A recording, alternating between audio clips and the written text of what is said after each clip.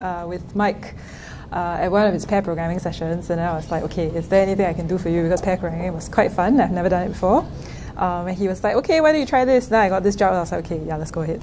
Okay, so I'm here to talk about how to get a job as a junior data scientist. These jobs are actually quite rare, and they have gotten slightly rarer, so you have to bear with me, but basically it's still possible as long as you don't constrain yourself to just the title data scientist.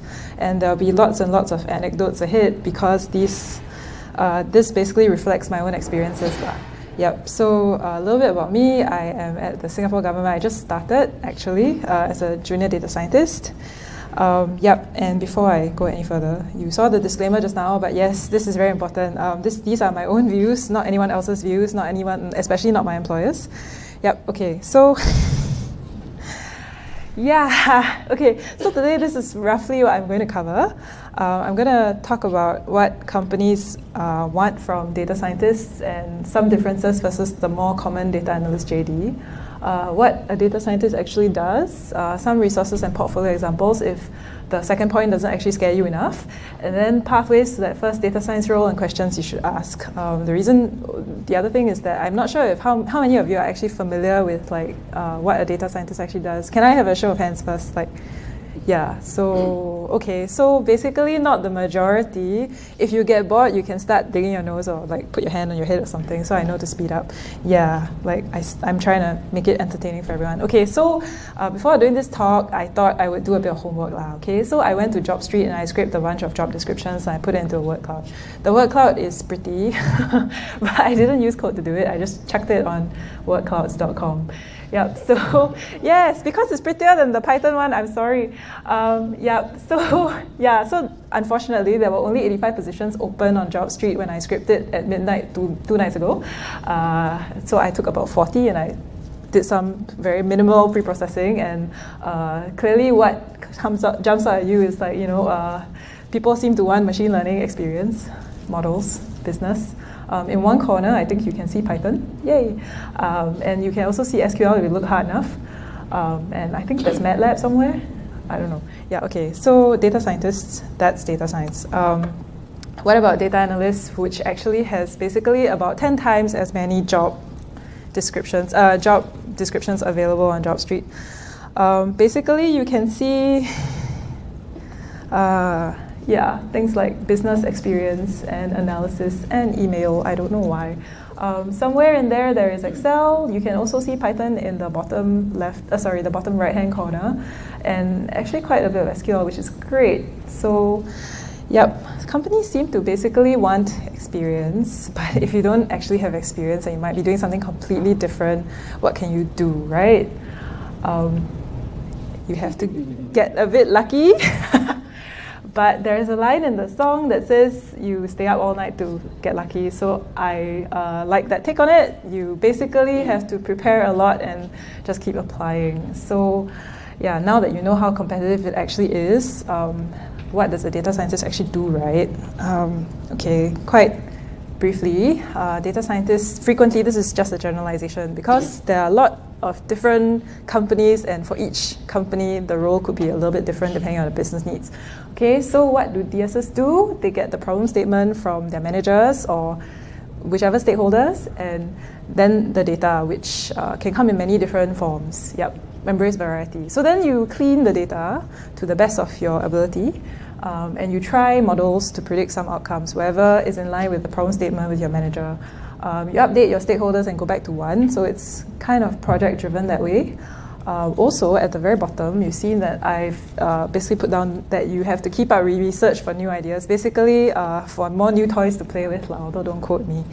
But the field is moving very, very fast, so Okay, so how do data scientists stack up against analysts? You can see on the scientist column, you tend to look at models, you tend to be more project-based, and the requested skills tend to be Python, sometimes R, SQL, databases, keeping up research, and analysts they tend to do more business as usual things, like for instance, Grab has a lot of analysts looking at KPIs and monitoring them with dashboards. or they churn out reports, which they can do with SQL, or they could do in Tableau. Yeah, which basically are just multiple dashboards into a PDF file, because this is reality. It's not everybody has a license in real life. Yep. So frequently requested skills are, again, databases, quite often Excel as a backend, and data visualization tools such as Tableau, Click, yeah, a number of others. D3 is not that common. Yeah, okay. In reality, this is taken from February. I think it's possibly gotten worse.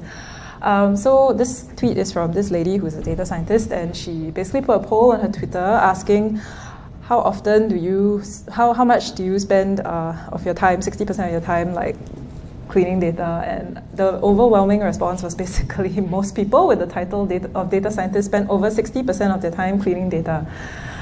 Yep. And only 23% spent 60% of their time analyzing and predicting data. And you know, there's still some work to do in production, so Daniel, we'll look for you at some point. Yeah. So this is also reality. This was from my previous job. We were trying to figure out how come two versions of the same thing didn't give us the same results. In fact, they gave us completely opposite results. So fortunately, this is open source, it's from my own GitHub, so you can look at it if you want. But basically what was happening was that the original guy who wrote the package said, okay, like we have this, and then the guy who wrapped it in R said, oh, you know, when I was writing the wrapper, I thought it would be good to change the random number generator, and so the results are completely different. Yeah, that will become your life sometimes. It depends. So we couldn't figure it out, that's why we asked. But I would have been able to figure it out eventually if I had looked through the source code, maybe. Except one was in C++, that would have been fun. Yeah, okay, so also reality, understanding this paper. The second page is actually what you would have to put into code. Basically, this is how you would want to formulate some features. So you have to force fit your features to look something like that. Yeah, okay, so this is also reality. This is at the student level, a new paper from Stanford's CS224 class.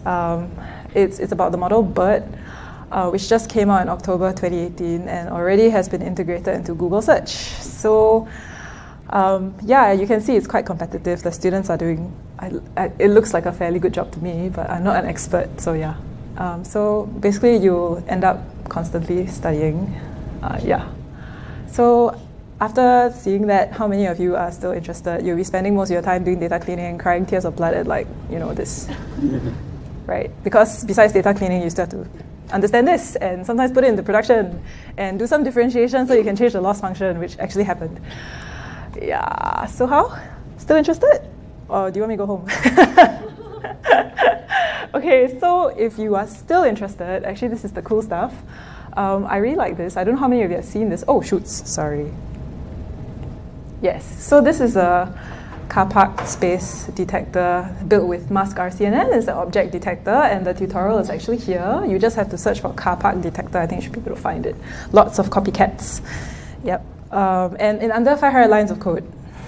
But the trick is how to collect the data and label it and, you know, train it such that you produce result. That is the hard part, right? Oh, sorry. Yeah, okay, then, or you could try doing things like challenges. This is a challenge, long time, well, actually not so long time ago, by Grab.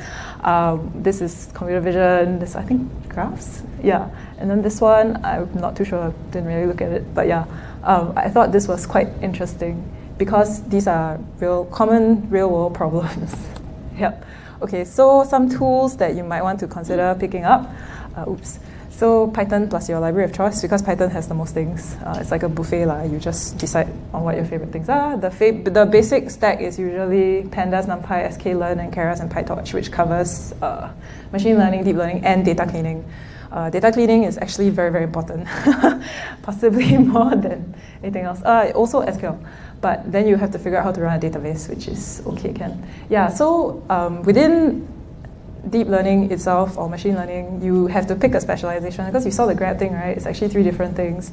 No one, frankly, has the time to cover everything. So you pick one and you stick with it, and possibly you do a lot of Kegel, so you figure out what people are doing and what the latest research is, because there's a mad rush to identify state-of-the-art methods, because then you can just go, hey, I win because my model is bigger than yours, which is a bit of a problem, but you know, sometimes it works.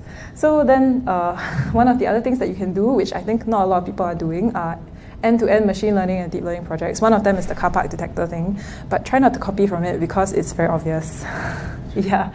Then obviously after you've done all of that, you want to use GitHub to show that you can you know, use version control. You might also want to consider open source contributions, which is something I'm personally working on. If you can, you try and win a challenge or two, then all of that together gives you enough experience to stand a good chance of, when you get to the interview, you have something to talk about for at least like 10 minutes. Yeah, so, yeah, okay, so anyway, resources I like, which I personally found useful. Like, I wish someone had told me this when I first started, because I had to Google, spend a lot of time on Reddit figuring out what to do. So Twitter is something that a lot of people actually use. I think OpenAI is active on Twitter. OpenAI is also active on Reddit. This is Kaiming He responding to some criticism of Kaiming He on Reddit. Like, I think this was in April. I can't tell. Yeah, okay. So then GitHub, also you can see this, papers with code. The two guys just now responding to me, one works at Amazon, I think the other one works at Criteo, which is basically ad tech company. Yep, okay, so I'm not getting paid to say any of this, but I like PyImage Search and the guy who did the car park detector, and I also like FastAI. Yeah, so if you are still interested, this is the slightly more controversial part. Pathways to that first data science role. It might not be that straightforward. Okay, so this is, I went to school. I'm actually still in school. It's been about 2.5, coming to 3 years. I only graduate like probably, hopefully end of the year, maybe not next year. Yeah, so the unintended consequence of this going to school for a career change thing is networking. I know everyone has a different starting point and not everybody might be able to go to school like I did. So some of you are going to boot camp, some of you are trying to self-teach. Personally, I felt that going to school was actually worth it because of the networking, but you might beg to differ. The other thing was that going to school allowed me the time to do all these projects. These are some, and under quite a lot of time pressure, because each semester is like 13 weeks, you basically only have about a month and a half to deliver because you're learning about the latest developments in the basically that domain, like NLP or deep learning during, like computer vision during the other 7 weeks. Yep. So, yep, this is, I might be biased because this is my personal standpoint. The other thing is, I want to address this which emerged a little bit when I was talking to some of you, is that could the field be saturated? I personally found it very hard to get a junior data scientist job. It was difficult for me. It was a lot easier for me to settle for something in business intelligence. Yeah, so, or, you know, not doing really data science, but data engineering or data cleaning in computer vision, which is really a big unaddressed problem, apparently. But this guy is pretty qualified, and he just posted today. Okay, I'm going to summarize his wall of text. He's basically a machine learning engineer who has a PhD in unrelated things, basically physics. And he's like, okay, so I have a few papers and, you know, these buzzwords. In the first paragraph, he has a bunch of buzzwords. I don't know if you can see them. He's like, oh, I've created again, and, you know, I have a text, yeah, basically like, again, that was better than the best thing before GP2, which is a very powerful text generator. And he's got a bunch of things, but he's like, I can't get a data scientist job, what do, right? So it's incredibly, incredibly competitive. Yeah, and then the other problem is that this is actually a graph taken from someone's GitHub repo. He scraped the job positions of before and after you do a master's. Basically, the dotted line is anyone below the dotted line took a pay cut after. You can see quite a lot of people did that, especially the people earning more than $5,500 a month, which is where the two lines intersect, right? So after you are aware of all of this, if you still want to do it, I mean, these are some potential starting points, okay? Depends on what you like. Personally, I like coding, so I tried the research. I was actually a research engineer, okay? Yeah, basically a research engineer implements implements algorithms for the research scientists or basically data scientists, okay?